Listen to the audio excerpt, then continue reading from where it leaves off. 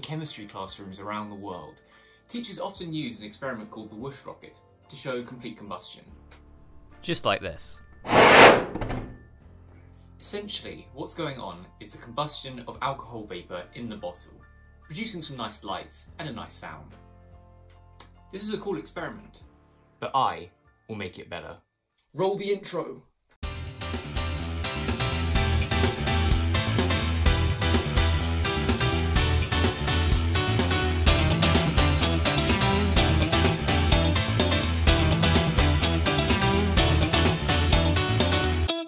Unfortunately, I drank all my alcohol, so I'm going to use butane as the fuel for this rocket. To be honest, this doesn't require much setup, so I'm just going to go outside and start.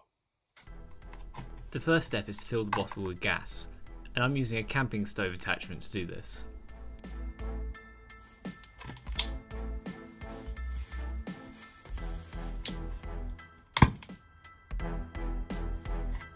The exit area of the bottle is fairly large, which means that the exhaust jet speed will be pretty low. So, I made this. It's essentially just an isolator valve hot glued into a bottle cap, but it reduces the area through which the exhaust gases will flow. So hopefully I'll get a better jet.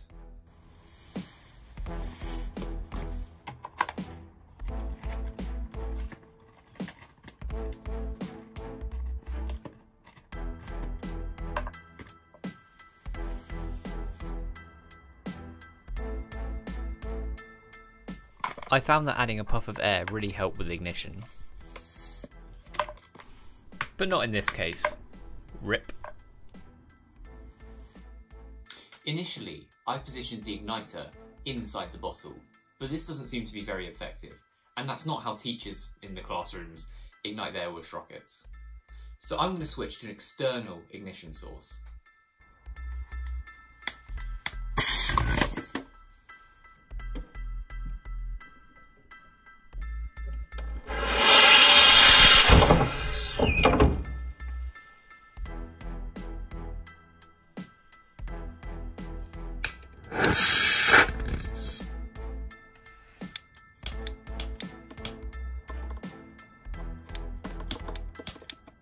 To make the exhaust flames more visible, it's sensible to film this all at night. But the trouble is, in the UK at the moment, it's -1 degrees at night. That's degrees Celsius. Why would you use Fahrenheit? Anyway, it's really cold. And you know what that means? It means the butane tank doesn't output as much gas. And it also means that the butane lighter doesn't light very well either. My solution to this problem is to run the tank and the lighter under a tap of warm water, not hot water because I don't want to boil this off. Warm water, to bring it back up to a sensible temperature.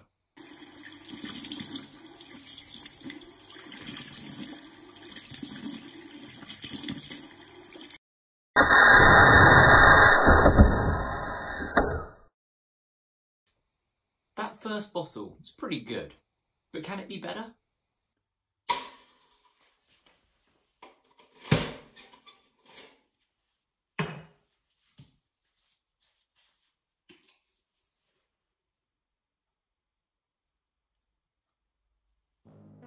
Huh.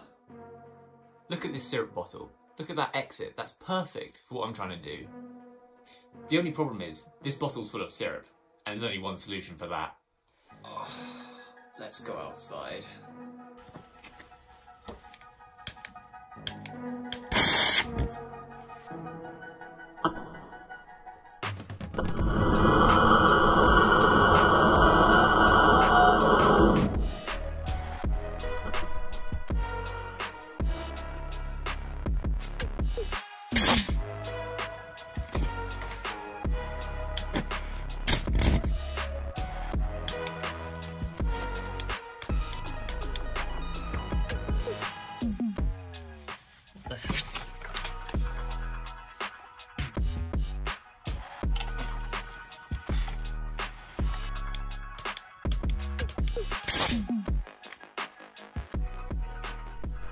I don't like the fact that my igniter is in the line of the flames coming out the bottle, so I made a hole in the bottle and have put the lighter here using hot glue.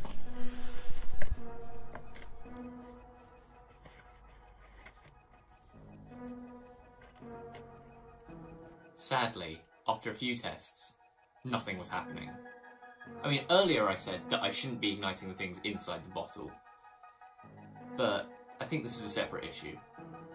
So the problem, as per usual, is with the lighter, so the spark won't work anymore.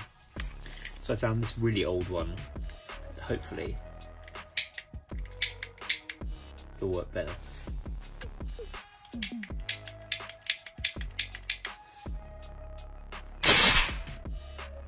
This is the ignition I want to finish on. And it may not be immediately obvious why. Yes, this was quite bright, it was colourful, it was good. But something else happened, and I'm going to explain that to you now. I'll show you the clip again, but in super slow-mo. And pay very close attention to the very end of the sequence, because that's the really interesting thing.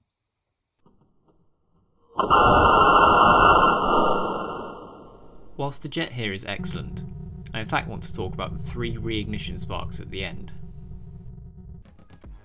To best describe my theory of what those sparks are, I've created a simulation in Desmos. When the flame front hits the back of the bottle, I believe it sends a shockwave forwards, and that is what this is illustrating. Ignition events are then induced by the shockwave and its echoes. This explains the bright sparks that we see.